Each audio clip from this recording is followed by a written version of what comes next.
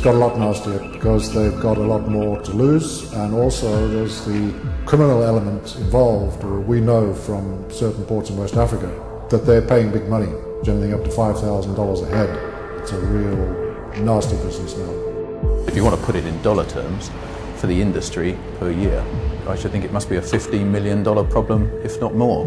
And at the end of the day, ship owners are paying that directly. The very fact that stowaways can get on board is indicative of a lack of general security, either in the port or on the ship, or both.